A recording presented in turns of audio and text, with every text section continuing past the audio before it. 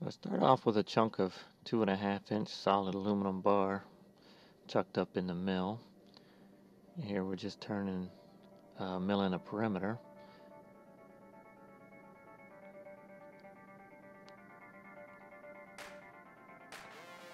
Now I've got it chucked up in a 5C collet holder so I can turn the other side.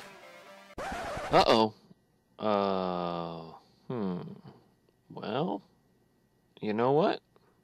I love this machine, but it is not a lathe. Let's try this again. That's more like it. So we'll square off the end. Take a perimeter cut there.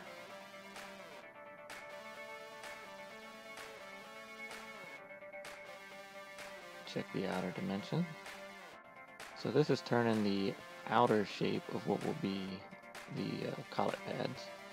Now we're back into the 5C collet holder to drill the 4 holes, indexed quarter turn from each other.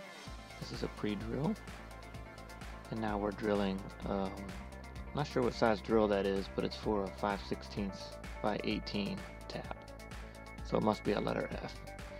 Now we're in the brown and sharp horizontal so we can cut the pads apart.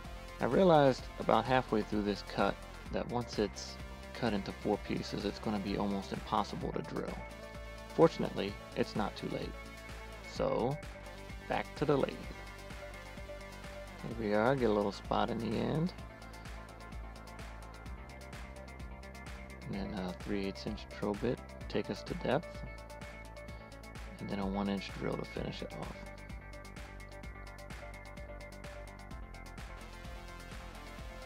Now we're back in the horizontal, and we can split it into 4 pieces.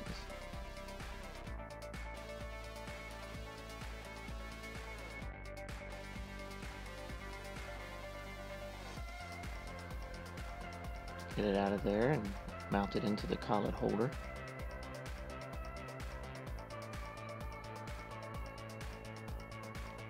So that's it. She fits pretty good. Now we got to finish the end and the internal bore. So here we are parting off.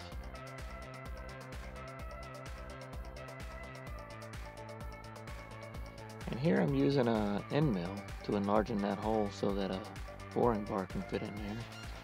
Because of the interrupted cut, the 6 flute worked really well, but that 4 flute gave me a little trouble.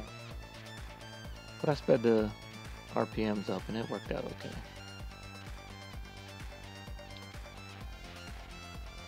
Now we're just finishing it to size with the boring bar.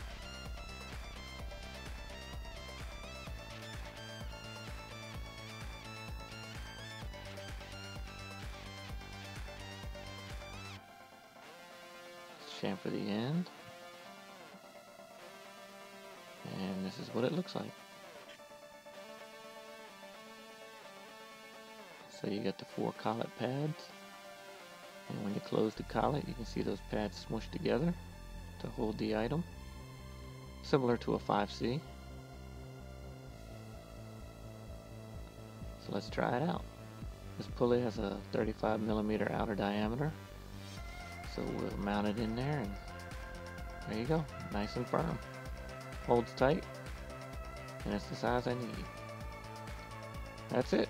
Thanks for watching.